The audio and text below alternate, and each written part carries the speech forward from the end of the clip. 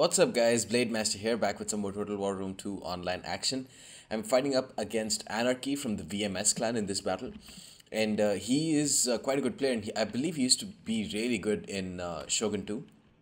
He whooped my ass in Shogun 2. We played one game, and I was like, oh my god, this guy's good. Yeah, so we played one game in Shogun 2, whooped my ass. I decided to take and play him in Rome 2 after that. And we played like a bunch of games. This is just one of them. I took Suebi in this matchup, and he took Sparta, and I think this is a really cool, faction matchup because Sparta on the one hand is an incredibly defensive faction, and Suebi on the other hand is incredibly offensive. So with Sparta, he's brought one skirmish cav, one Tarantine cav. He's brought a ton of skirmishers, a ton of very elite tier skirmishers. I believe 2 Rhodians and 3 Cretan archers, and brought a very tanky hoplite force. He's brought 4 Spartan youths, I believe, 2 as meat shields and 2 to cover against my Germanic scout riders. And he has brought a total of 2 Spartan hoplites, I believe, and 3 Spartan hoplites. And or is it 4? It's 4 Spartan hoplites and 3 Royal Spartans. So just a shit ton of spears. Obviously, with Sparta, there's no other unit you can really bring, and some Tarantine, some skirmish cavalry as well. Now I've brought 3 Germanic scout riders. Some of them have taken some good shots on the skirmish cav, and they'll be much quicker than even the skirmish cav, and then of course the Tarantine cav, because they're very light units. I've also brought 3 Germanic slingers. They're a very good unit to bring, especially against something like Sparta, whom you know that they're going to bring a lot of skirmishers. So using these slingers and putting them up front with their high missile block chance means that one, the Rhodian slingers and the Cretan archers will waste a lot of their ammunition on really cheap units, and on the other hand, you can also do pretty decently in a skirmish on skirmish engagement. I've also brought 3 Kimpri bowwomen behind them. They're an essential unit, I think, in any Suebi army. 3 Berserkers and 4 Wolf Warriors make up my main infantry line, and I've also got a Noble Rider Gen with another Noble Rider beside him and 2 Bloodsworn units. So right now I'm perfectly content, letting him fire into my Germanic slingers. I'm moving back with the rest of my units, and he's going to come into charge with his Tarantine cav, which is all right with me because these Germanic slingers won't do much at all anyways. Of course, it's not a perfect engagement, and ideally I wouldn't want it to happen. I didn't micro them properly, and now they're starting to die. But even though they've gotten attacked, it's not the end of the world for me. And meanwhile, I've turned off Fire at Will because he moved up with the Spartan youths, and that's why I didn't shoot at his Tarantine cav. But meanwhile, I caught his skirmisher cav, and my Germanic scout, actually they're taking a lot of damage, surprisingly a lot of damage.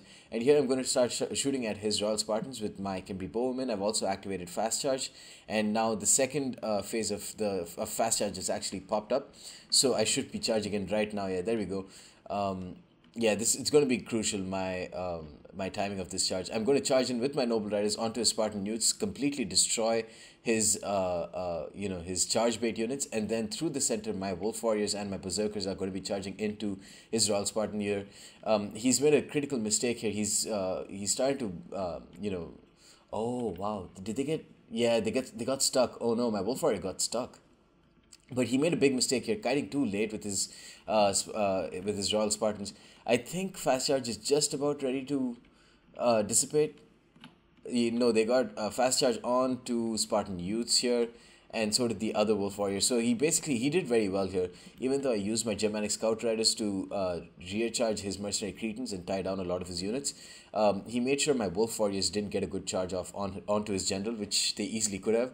Meanwhile, his slingers and his archers are getting great shots on my Berserker unit. It's all over the place now.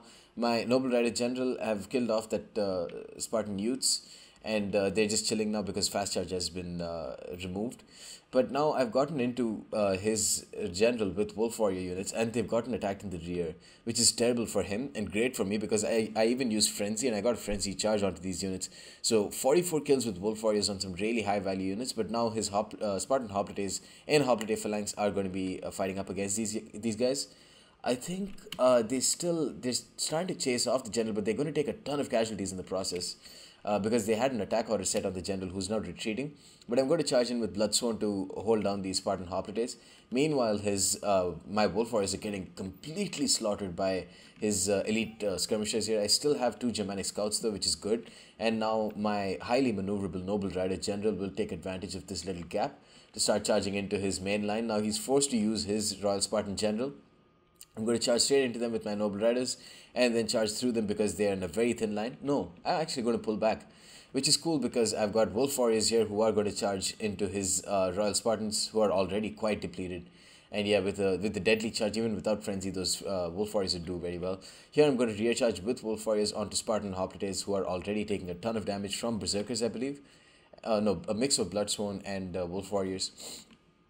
And here, yes, my depleted wolf warrior is just going to get recharged by Spartan hoplites, but that's no problem because I've killed off the main unit that I needed to kill off, i.e. his Royal Spartans. He's going to charge in with one more Royal Spartan unit that's at full strength now against some very exhausted wolf warriors.